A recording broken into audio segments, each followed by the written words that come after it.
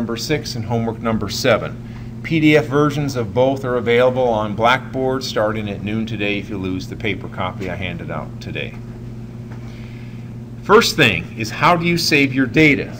In this lab environment, we have to save our SureTrak schedules to a USB jump drive or memory stick, and those notes are on page 5 of 5 of homework number 6. So let's look at page 5 of 5 and read the notes.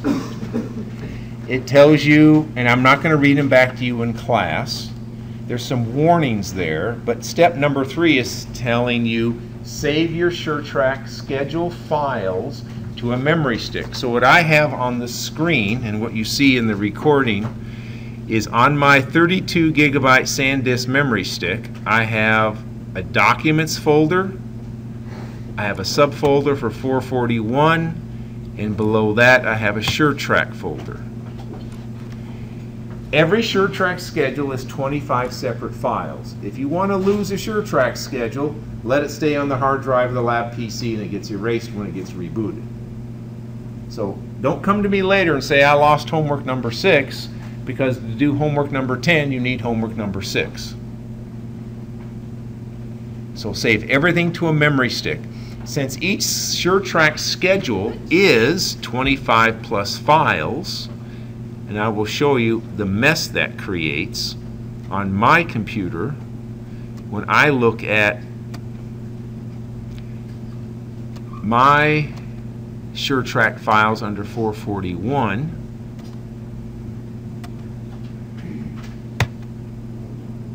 I have 485 files for just a few schedules.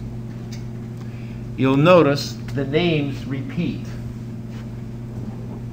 Each file has a different file extension. The point is, a schedule is a database file. SureTrak is a relational database application. All scheduling software is a database. Primavera has always done this. It stores the different pieces of data in different files, and only the software can open and close the files. You can't go to this view and double click on it and open a SureTrak schedule. So Windows Explorer, you use it to set up a folder to save it, and then you never use it again. I'm saving everything on my laptop hard drive, even for the in-class demonstration. So that's what happens when you use SureTrak. So I have a SureTrak folder on my memory stick. There's nothing in it since I'm saving to my hard drive, and for some reason I can't get my computer to look at my memory stick in SureTrak this morning. It's supposed to. So that's the first tip, is the notes on page 5.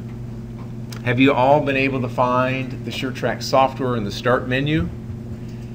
Click on the SureTrak 3.0b. The open, it'll splash screen 3.0c. Is that working for everyone? The first hour it did. Good?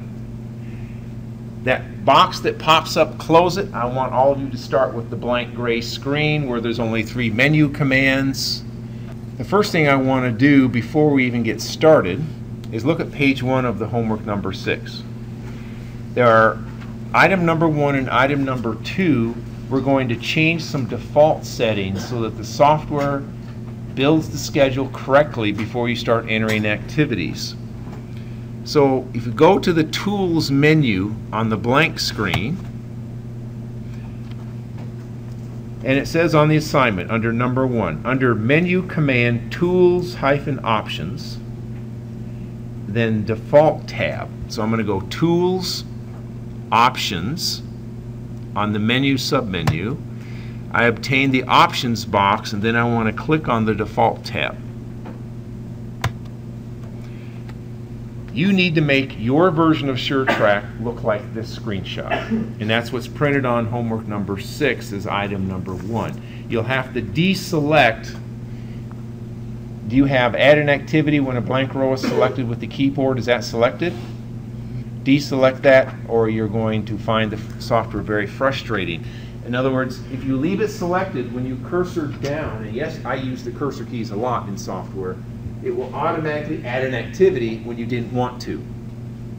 That, for me personally, is annoying, so I always have it shut off.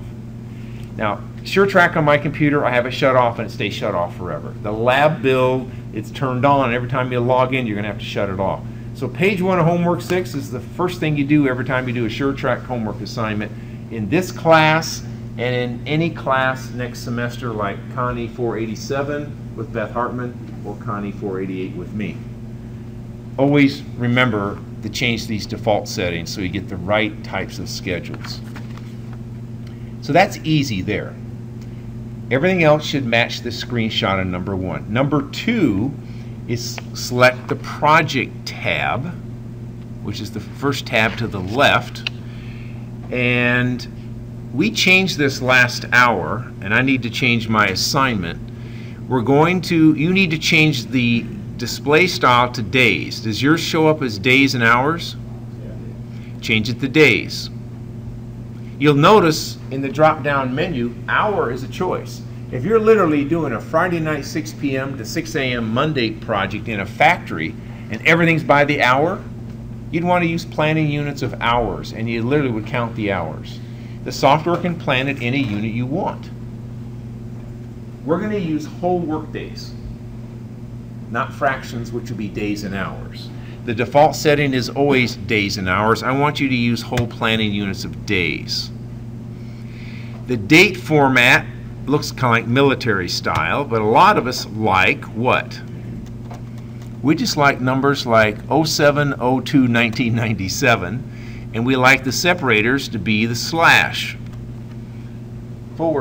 So I changed this to 07/02/1997, and I go down under separators and I select the /, which is our normal way of typing dates. Even Excel likes that, right? You format a column in Excel as a date and it'll automatically format it like that. So we're changing this in class, and I will change homework number 6 with a new screenshot and reload it up to Blackboard. The other thing you need to change at the bottom, and I already have this changed on my software, is the default activity type in the lower left-hand corner, because all of yours showed independent. You need to change it to task and leave it set at task on every assignment you ever do until after you graduate. I've taught scheduling standards to contractors, and that's one of the things they do is tell their employees make everything a task. When you make it a task, you can resource load it later, cost load it, revenue load it. If it's independent, that does features shut off. If you enter 20 activities as independent, you'll have to go back and change every one of them from independent back to task, and you can do it at any time. If you change it when the schedule has no activities, then you aren't faced with this tedious editing process in the future. If you make a mistake and forget to change this, you can change it back to task later. One activity at a time. It is correctable. It's not fatal. It's just slower. So we'll leave these settings. The others we aren't going to take a look at. You can look at these on your own. You know, if you click on View, you want all these things selected.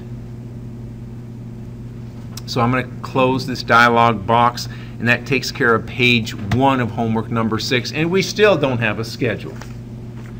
What it says in the homework assignment is enter the data listed below into SureTrak. What I want to do, and I need to reorganize the order of this, is I'm going to go through how to open a SureTrak file for the first time. You have two choices. There's the File command, which takes you to the New command.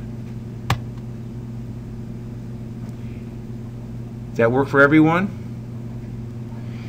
If you leave the current folder for the new project as the C drive on the computer you're working on, that's where your homework will be saved, and then it'll be gone.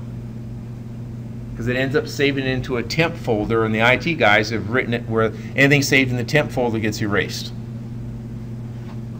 So you want to change the path to your jump drive. That's why we covered that first. The data field called project name becomes the project file name. That's how it's saved on your memory stick or on a hard drive.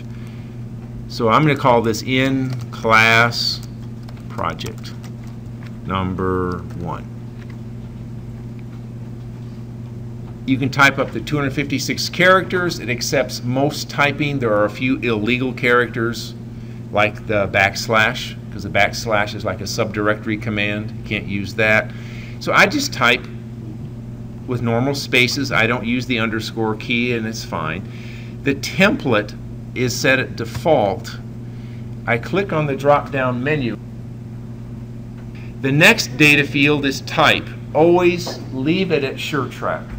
The other two types we don't use, so we're not going to use them. But if you do select the drop-down menu, you see there's three types. SureTrak is the first. We're going to leave it as SureTrak. We do not select the next box of add this to a new project. We'll leave that unselected. The next data field that I've clicked on is number and version. Number and version may seem to you as this innocuous, who cares? If you want to save your schedules where you can understand what they're about, and you have 58 versions, you need version numbers. This is a text field that you can type letters and numbers, anything you want, up to so many characters. Nothing makes it harder to look at a historical schedule than not having numbers and versions. So you may think, it's a homework assignment.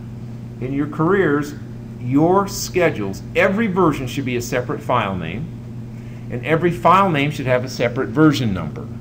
So later, when we want to help you build the claim against a client, or you want to defend a claim against you as the contractor that came from a sub, you need to save every schedule version ever. And since the 1990s, electronic files can be discovered with a request for discovery in a lawsuit. So before you were born, the laws in this country changed, and electronic files are discoverable in a lawsuit. Under a court order, you have to turn them all over. You don't only just turn over the file box full of paper. More and more people, where's all the electronic files? I was involved in a project, and in 1997, we turned over all the SureTrak files, and this is new at the time, burned on a CD. And I turned over all my SureTrak files, and I learned 4 years later in a deposition what I didn't do right in SureTrak. So I got severely hammered in a deposition because I didn't have every single version appropriately labeled. So I'm telling you, if you want to have the legal protection you need in your employers, believe me, your employers have scheduling standards, and how you number and version a schedule will be critical. Here, I'm just going to call it version 1.0. You may have 15 drafts of a schedule before you have a schedule you'll put in your contract with your client. Then you'll update it every week. Then you come up with another numbering system to update it every week. How that gets updated is between you and your client and what your employer says the rules are. I'm warning all of you, your employers will have rules on numbering and versions and how you save the data. You can't ignore your employer's policies on SureTrak file maintenance. For a central Iowa contractor out of Des Moines in the summer of '08, I went to 6 of their offices and taught scheduling standards, and the book's 50-some pages thick, and we went over every little detail. And it wasn't a SureTrak class, it was scheduling standards and procedures and protocols. They were extremely picky. Why? Because in lawsuits and claims, when they weren't picky and careful, they couldn't support claims. And the ability to collect a claim or defend a claim could be worth tens, hundreds, or millions of dollars to your employer. And if you don't help them support that as a new hire, they may just let you go. More questions? The question, so it's recorded, is there a general practice? It's all over the map.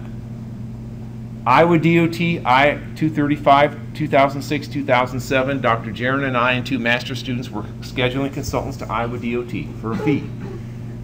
And what we settled on with the 2 SureTrak schedulers in the triple joint venture, it's a 3-member joint venture, a scheduler out of 2 of the 3 members scheduled the job. One did the east half, one did the west half. One's a Connie alum, one's a CE alum. And we agreed with Iowa DOT, the version number was the data date. But we said the data date can be printed. Well, we just like you to type in the date that it's current through.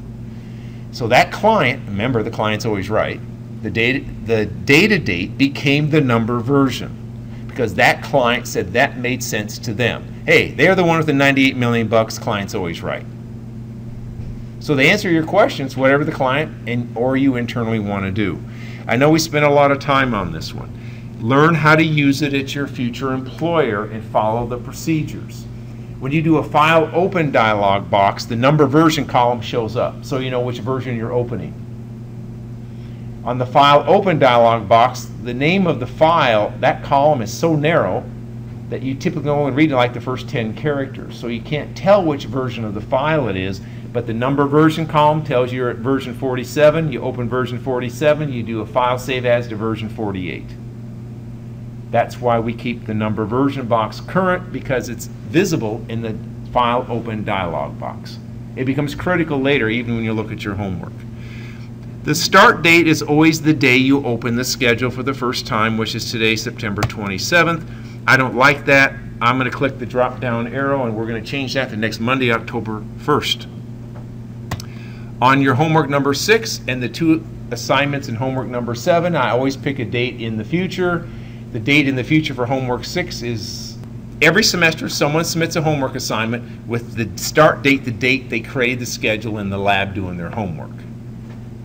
And every time we take 10% of the points off for not paying attention to the start date. The wrong start date's 10% of the grade. So you double click on the date. The must finish by box. Never fill this in. I got a phone call from a vice president of operations, a 1985 alum of our program, a personal friend of mine working in the Carolinas, and he said, Larry, I've got this schedule, and the entire schedule, everything turns green, and there's no critical path. What's wrong with it? And I said to my friend, I said, just by chance, did you type in a must finish by date? And he said, of course I did. Why'd you do that? Well, that's when I have to be done. So let me guess, you're finishing before that date. Well, of course I am. I said, therefore, there's float. Yeah, everything's got float. That's technically impossible. I said, no, it isn't. Not when you tell the software you need to finish, and you finish 2 weeks ahead of schedule. The entire project isn't critical because you finished too soon. I said, take that date out and click OK. Took the date out, clicked OK. All of a sudden, he found his critical path. Yes, he was finishing early in his first draft. I said, do you think you can really finish early? I said, is that what you're going to put in your contract with your client? I said, I'll let you figure that out with your client on this big apartment complex. He subcontracted everything. He was a broker. Did he have the comfort level to subcontract everything and say, I'm going to be finished ahead of schedule? I don't know what he finally decided, but the must finish by date, here's the opposite. Let's say you put a must finish by date in there, and when you build the schedule, every activity turns red and they all have negative total flow. What's wrong? You've missed the must finish by date by weeks. So my advice is the must finish by date, yes, that's in your contract. Build the network and see if you hit it. But when you type it in here, it'll either show activities with float, all the activities green, all the activities non-critical, or if you put a date in here you miss, all of a sudden everything has total float, -5, -8, -10, -15. What do you do with a schedule with negative flow? Your plan's too long and you need to shorten it up. I leave that date box blank. That's my advice. I'll let you use it at your own rate. Let's take a look at project title. In homework number 6, I asked you to type homework number 6. And that information is on the middle of page 4 of 5. And we call this bus shelter. If you have the construction template on the PC, the footer is pre-set up to insert this in the footer. That's why I like the construction template, is the footer's pre-formatted. If you have no template, you have to build everything from scratch. There's nothing there. Yeah, we have a question. What's the difference between project title and project name? Project title and project name. Project name at the top is the name of the file on your hard drive. So I typed IN space class space project space 1. That is the name of the file, but then there's 25 files with that name with 25 file extensions. Great question. Project name is the file name. Project title is whatever you type in there, and in the construction template we'll insert it in the footer where it can be printed. Under company name, it's, as students, always your name. I will not accept handwritten names on homework in SureTrak. You will make the software print everything. There is only one assignment, number 10 and number 10A, that I allow you to handwrite on the printout because the software doesn't do something I want you to do. Otherwise, you use the software to print everything. So I'm going to say OK. I have everything I need. I have the file name. It's a construction template. We have the number version of 1. We start October 1st, and I click OK, and then I get a template that looks like this pre-filled in. Now we're going to go through this next portion pretty quick. The next thing I want to do, step number 4 on page 2 of 3, talks about the calendar. And let's look at that. Let's look at defining the calendar. The define menu, the first command under the define menu is calendars. It opens here and shows we're at October 1st. Days that are non-work days are cross-hatched. All the Saturdays are blocked out. All the Sundays are blocked out. Let's cursor down to November. And on my computer, I haven't even blocked out Thanksgiving, which is, what, the 22nd this year? So I select November 22nd. It's still a work day. So I select below the non-work command, and now all of a sudden the 22nd is a non-work day, and in the blue coloring area it should have cross-hatched November 22nd. It will skip that day calculating start and finish dates. That's what you're telling the software. Let's scroll down to December. Well, Christmas is always December 25th, and this software says yes, we recognize December 25. What if your client says, I don't want you working on my project on the 24th? I can tell you, in reality, how many people are going to show up for work on the 24th of December when it's a Monday? Oh, about 1%. Do you fire the other 99%? No. You say, have a Merry Christmas, see you on Wednesday the 26th, right? How do you keep your schedule from losing a day? You make the 24th a non-work day. And therefore, it would just skip to Wednesday the 26th. And if 10% of your job shows up on Christmas Eve, you let them work. In the union world, if it isn't a holiday, the job site must be open. If you tell your workers to stay home on a work day by union contract, you owe them a day's pay. If the worker chooses not to come to work on December 24th, voluntarily, you don't owe them any money. Is that fair? I think that's fair. Does that just mean they can show up whenever they don't have to show up whenever they want then? Here's the rule, two of my employers, if you showed up on time on Christmas Eve day and worked till noon, 5 hours, would pay you 8, and that was our Christmas present. Everyone gets to go home at noon, 8 hours pay. Union contract didn't require that. That was just our policy. We just said, work till noon, we're out of here. No one was going to stay till afternoon anyway. So we just say, if you'll work 5 hours, 7 to noon, we'll give you 8 hours pay that day. I'm telling you for the homework, don't make that a holiday.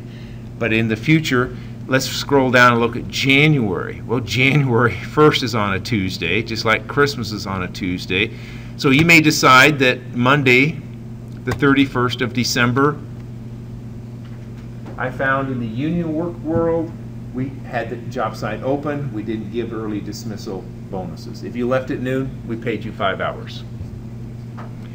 It's management's philosophy on how to treat your crews, right? If a worker didn't show up on Christmas Eve or New Year's Eve, did we lay them off? No, we just didn't pay them. They ended up with 2 weeks of 24 hours of straight wages. How well does that pay for the Christmas presents? They're hourly workers, right? They're not salaried. You're headed into the salaried professional world. They don't have that benefit. How many people can survive on 24 hours pay 2 weeks in a row at Christmas? So what we did at one of my employers is we opened the job site on Saturday so they can make up the day and get 40 hours. If we had workers that were literally living paycheck to paycheck, we were open on Monday, we took Tuesday off for the holiday, and we were open on Saturday. We actually wanted to get some work done, but then again, attendance wasn't mandatory on Saturday. And for the worker that was really struggling, they could get 40 hours that week. because that's how they paid the rent. That's just the philosophy of one of my past employers. We always gave the workers a chance to keep things at home with the family good. Not being paid for the week 40 hours could be very tough on a family. So, depends on who you work for. I'll let you think about that as a future leader of your organization. How would you treat your workers? It's easy. How would you like to be treated? Scheduling the job, I always paid Monday before Christmas a non-work day and left Saturday a non-work day, figuring partial attendance on the 24th, partial attendance on Saturday the 29th, and I'd be lucky to get any work done. But for the workers that showed up, they worked. But the crew's so small, I couldn't count it as a day, so I always covered myself by making those days of partial attendance non-work days. That was my management philosophy to manage the low attendance, and therefore the low daily output. So you see how to set work days and non-work days. Let's see, what else do we need to cover? Oh, we need to go format columns. I need to pick up the pace here. We have about 16 minutes left. If you have the template, you're working with this. If you have the blank computer with no template, it's very frustrating. So I'm going to edit this to match the screenshots on the bottom of page 3, which is paragraph 9, and the top of page 4. What it is I scrolled down and did 2 screenshots. So, looking at the bottom half of page 3, it says activity ID, description, original duration, remaining duration, and what's missing here below remaining duration is actual duration. This table in the columns dialog box behaves like an Excel spreadsheet. If I want to insert a row above early start, I select early start. Select early start, and then above that you'll find there's a plus key. With the cursor, select the plus key. It will add a blank row above early start. Adding the blank row, I now have to decide what goes in there, and I want actual duration. We have original duration, we have remaining duration, and now I want actual duration. I use the drop-down menu. There's a few things that are not alphabetical, and a few choices down is actual duration. So this list from top to bottom are the columns left to right. This list, top to bottom, are the columns left to right. You'll also see column titles, column width, column alignment, fonts. We never change the font, ever. It's Arial, regular 8, just don't change those. So this is the first page screenshot, the bottom of page 3 of 5. What is not correct on here are the alignments. So I'm going to select the alignment of the activity ID. It makes this box blue in color. It lets me edit it in the edit box up above where I hit the drop-down menu. The drop-down menu gives me 3 choices: center, left, and right. I like almost everything center justified, so the data in the cell, like in an Excel spreadsheet, stays away from the borders. Is Larry being picky? I am being so hyper picky. I want these things center justified. So you can go through, click on it, go to the menu. That is so slow.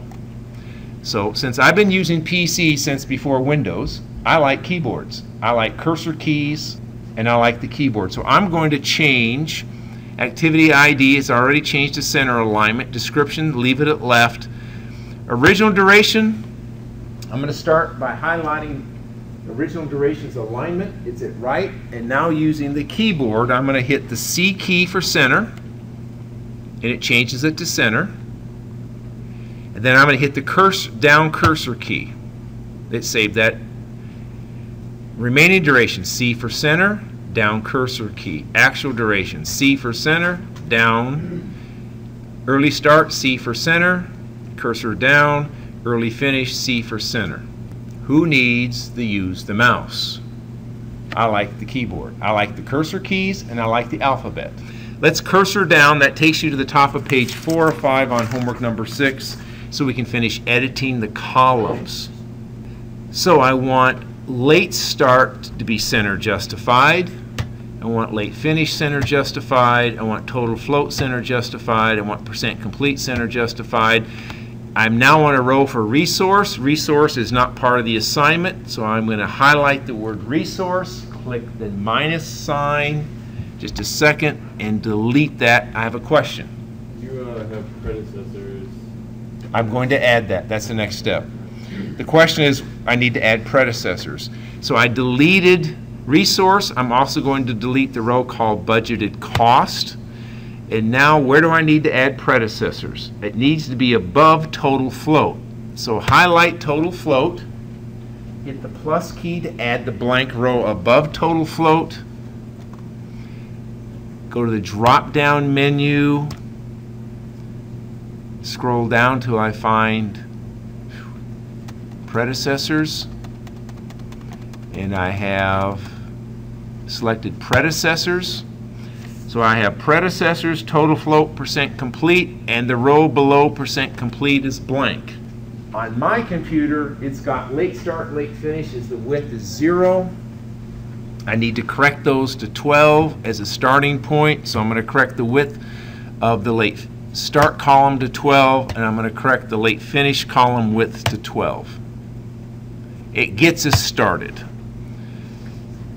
The vertical black bar you see, do you also see a slight red edge to that? If you look real close, there's one bar parked on top of another.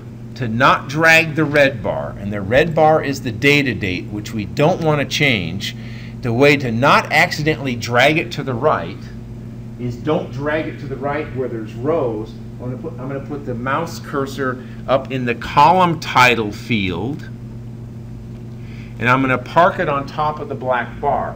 The red bar is not in the column title field. So by working in the column title field, there's no way I can drag the data date red bar because it's not up there.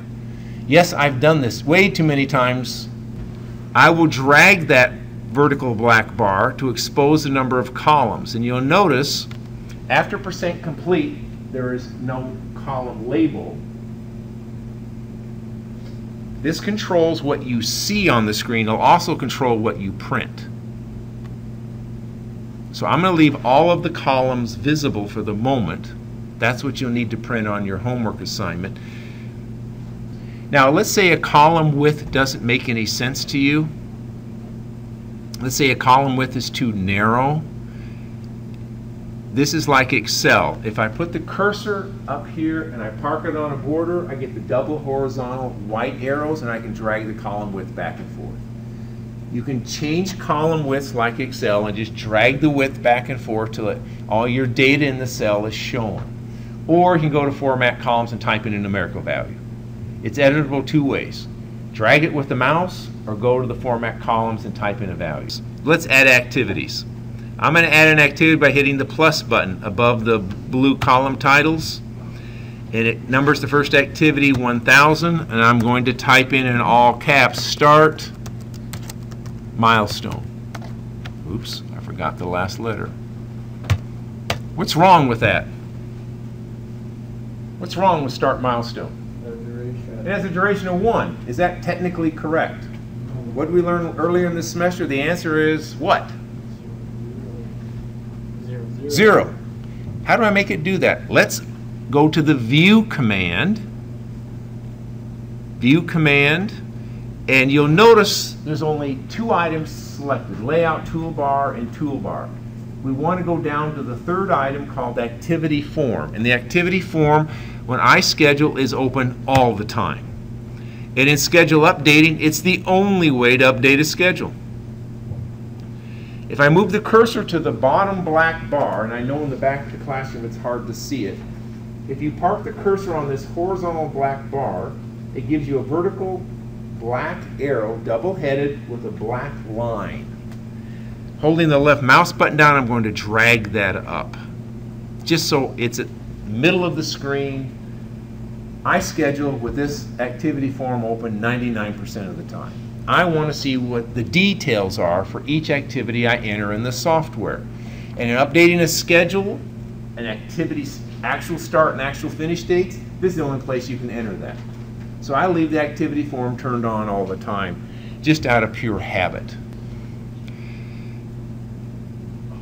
There's a activity type box. I took the left mouse button, clicked on the data field, it highlighted the word task. Remember, we changed the software from independent to task. If you forget to change it from independent to task, you get to do it here one at a time. We haven't entered any activities, right? We told it they were all task, so therefore it's defaulted at task. But task is incorrect. What's the drop-down menu give you? It gives you task, independent, meeting, which I never use, start milestone I use, finish milestone I use, and hammock and WBS work breakdown structure we will not cover in this class. So we're going to use task, start milestone, and finish milestone are the only three we're going to use. Tell the software that's a start milestone, and then click the OK button. Now what's its duration? 0. Is that correct? That's what we're supposed to get, right? Now let's add 3 more activities. Let's add 4.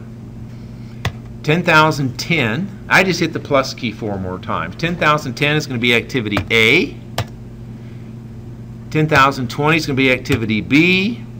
10,030 is going to be activity C. And after I type each one, I'm using the cursor key.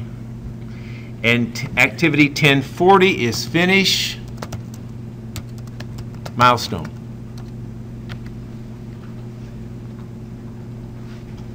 I'll let everyone catch up with your typing. But the next thing we're going to do is change duration. So I'm with the mouse clicking on the original duration cell on activity A. And I'm going to make activity A, B, and C 5 days long using the keyboard and the cursor key, not the mouse. So I'm going to type 5 in original duration and hit the down cursor. I'm going to type 5 on activity B for the duration, hit the down cursor key, and I'm going to type 5 on activity C. Now you may think on the finish milestone I could overwrite that by typing a 0. That doesn't work, because we need to tell the software it's a finish milestone. So with the finish milestone highlighted, we need to change it from task to finish milestone. And you'll notice the start milestone has no early finish date, and the finish milestone has no early start date. It's what I mentioned in the second week of class, where we use what's consistent with the software. Finish milestones at the start of the work shift, therefore it can't have an early finish, and the finish milestone is at the end of the work shift, therefore it can't not have an early start. It can only have an early finish. This is consistent with what we did weeks 1, 2, 3, 4, and 5 in this class. Everybody with me? I know it may seem like I repeat stuff a lot. I hope it sticks. All right, I am going to, for clarity, drag this black bar over to give me more screen space, just for demonstration purposes. And in the homework, you have to adjust the time scale of the bars. You want to know how to change this time scale? Put the cursor on the lowest of the 3 rows where the dates are, because what you see now are weeks. Those are the Mondays of each week. I'm going to stretch this by holding the left mouse button down and just dragging this.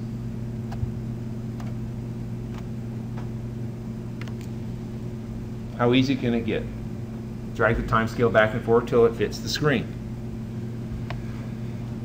Let's enter relationships, and I know we're right to the wire here. Let's do activity A, select A. Here's a shortcut in SureTrak that will save you hours of grief. Right-click. Right-click on any activity you get. The question was, why is the finish milestone the 28th and the activities showing October 5? We haven't given the schedule any logic. The software doesn't know any better yet because we haven't told it what to do. It can't calculate the correct forward pass, so it makes a mistake.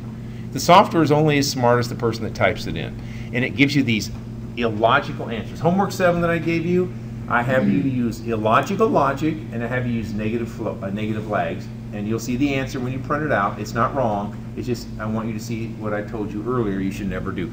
The answer in homework number 7 one of them is an illogical answer. And the software will do exactly what you tell it to do when you don't use good scheduling practices. One of the solutions in Homework 7 is something you should never do the rest of your life. And I have you do it once to prove it to you. Let's move on. We need to do activity detail, and we want to do predecessors. The predecessor box opens. We'll wrap this up quick. Activity A has no predecessors. Hit the plus key and the drop-down list. This shows you every activity in the schedule. On an 80-page SureTrak schedule, this drop-down menu is so long, it's 500-600 activities, which takes a long time to find things. Homework 13, I have you use CSI numbering so you can find things by CSI division.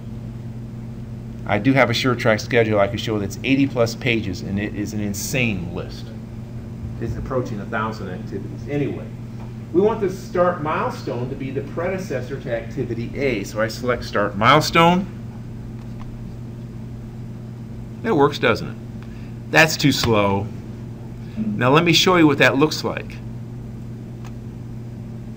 You notice you don't see any activities. Well, up on the toolbar under the word define, there's a three-pronged pitchfork.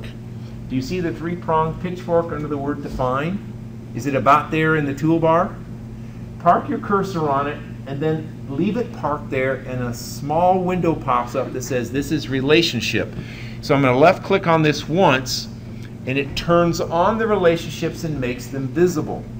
If you forget that, go to the View menu, and you'll notice under View, we now have relationships visible.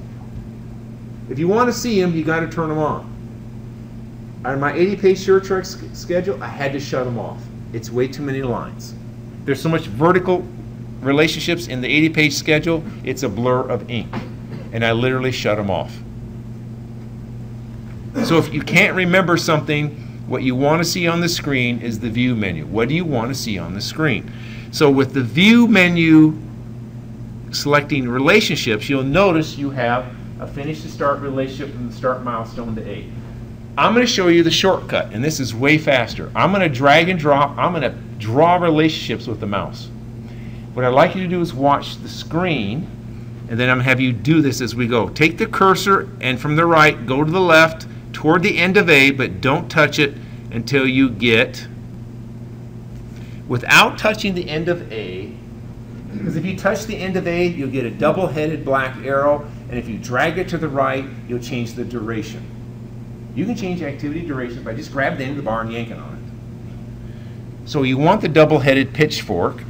Now I'm going to hold the left mouse button down, and I'm going to show you that I can now, it's anchored to the end of A, and I'm wiggling the line. Everybody see what I'm doing? I'm going to take this and drag it and drop it on the left end of B.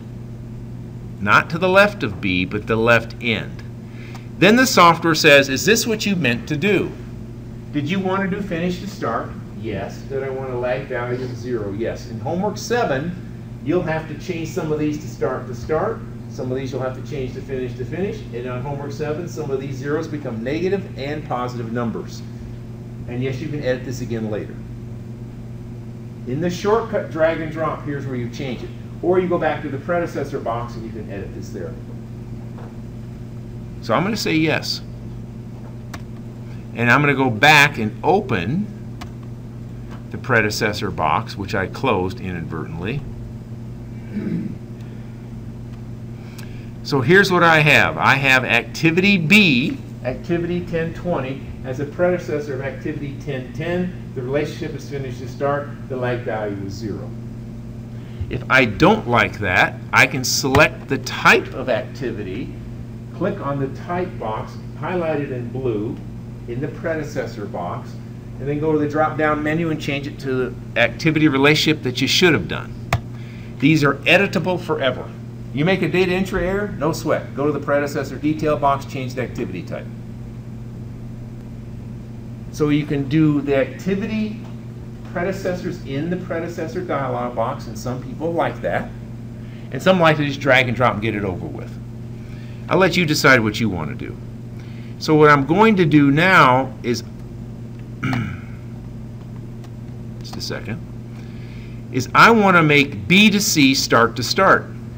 You can even drag and drop start to start. So move the cursor toward the left end of B until you get the pitchfork. Is that working for everyone? You have to have a real steady hand on the mouse. I'm going to hold down the left mouse button and I'm going to drag this start to start. If you look at the screen, you'll see that I'm moving it all over the place. And now I'm way too far to the left of C, and I'm going to drop it on the left end of C. And the software says, did you mean to type start to start? Yes. Do you mean to have a lag of 0? Nope. I don't want a lag of 0. I want a lag of +5. So right here, I'm going to change this lag value, like you will in homework number 7, to a positive or negative value. So I now have a start to start with a lag of 5. Now that's 5 work days, not 5 calendar days. Then I click OK. What did it do to my bars? You see the gaps here? At the end of A, there's a white space. At the end of B, there's a white space. Why is that? That's Saturday and Sunday. We have the horizontal time scale so stretched out that non-work days show up as white space. If I change that from weeks to months, it would just disappear. If I just keep squeezing the time scale down, the white space almost disappears by doing this. See? But you can still see there's little gaps, right? A non-work day, the bar does not show any work taking place. And I stretch it out to exaggerate it so you can see that when you have a 2-day weekend, it shows nothing happening Saturday and Sunday. Isn't that a good piece of software? That's what you want to tell you.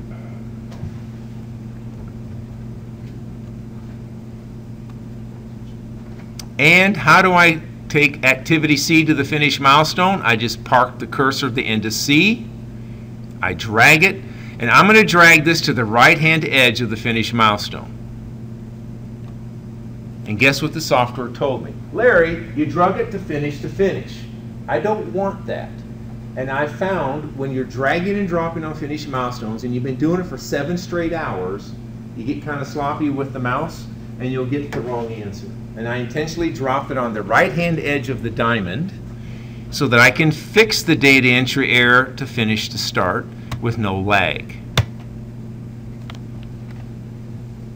It can even happen on a finish milestone. You'll drop it on the wrong edge of the diamond. The software is that smart. But you can fix it anytime. If I park the cursor on a relationship and get the black magnifying glass, now I double click on it with the left mouse button. Looks like a ping pong paddle to me, Larry. Ping pong paddle, it looks like a magnifying glass. I left click on that. I get to delete the relationship. I can edit it. I can change the lag value. I can change the type. So the magnifying glass lets you just look at the relationship line and just open it and edit it right there without the predecessor box. So there's a third shortcut. How to fix a data entry error or change the logic as you update a schedule. The magnifying glass gives you a one-click access to this box only. It's called Edit Relationships. That's enough to do homework 6 and 7. Dog B doesn't have a tail, Larry. Which one? B doesn't have a tail. That's true. So, Mr. McGinnis, now you're in our recording, we'll give you credit for correcting things. So what do we want to add? Does B go finish to finish with C? Let's do that.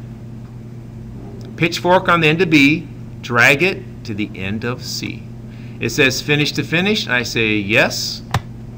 I now have, all dogs have tails except the finish milestone. We bopped his tail, right? Homework 6 is to have you build the bus shelter schedule. You'll reuse that file again in homework 10 and homework 10A. Homework 7 is pure software training. Negative lags, positive lags, start to start, finish to finish, finish to start, start to finish. And one of the 2 exercises in homework 7 is illogical. Do it as written so you can see how nonsensical the printed answer is. So that's my tip and warning on homework 7. You will see an odd finish to one of the 2 exercises. And homework 7 is double-sided. That's where the network's drawn. And both these assignments are now on Blackboard Learn.